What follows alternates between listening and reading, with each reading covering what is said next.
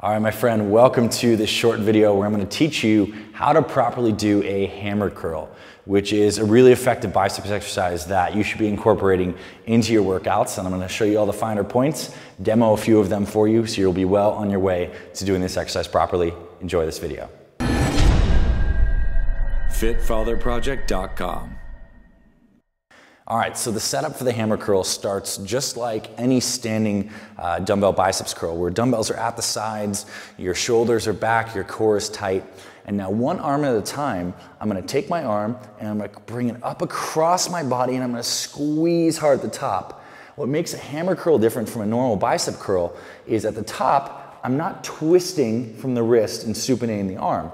I'm keeping my arm in this neutral position.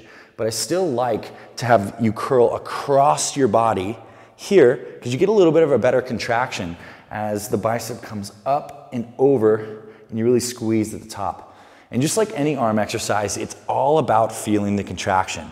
You want to go lighter than you think here. You don't want to be that guy who's swinging some big dumbbells around. You want to be slow, controlled, and squeeze your biceps and feel it every single rep. And now another tip that a lot of people don't know, and I talk about this in all of other videos, is on the way up after you have your peak contraction and you control on the way down, it's a good idea to quickly flex your triceps at the bottom, which is the muscle in the back of your arm, because, see me flexing my tricep here, that pre-stretches the bicep, so when you come to your next rep, it's a little more effective. So down, flex the triceps, right back up, squeeze the biceps. And you want to be alternating arms as you do these. And this is just a great way to mix up your biceps training. You don't always have to do standard supinated curls. You can add both of these into your routine.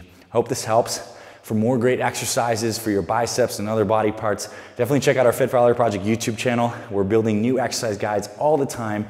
We have a ton of great free resources, free workouts, free meal plans, and all that stuff is linked all over this video and down in the description box. So if you'd like some support, especially if you're a busy father, feels like he doesn't have the time to work out, we are your team to help. So check out our site. Really happy you're here. Look forward to helping you some more in our future videos. Talk to you soon.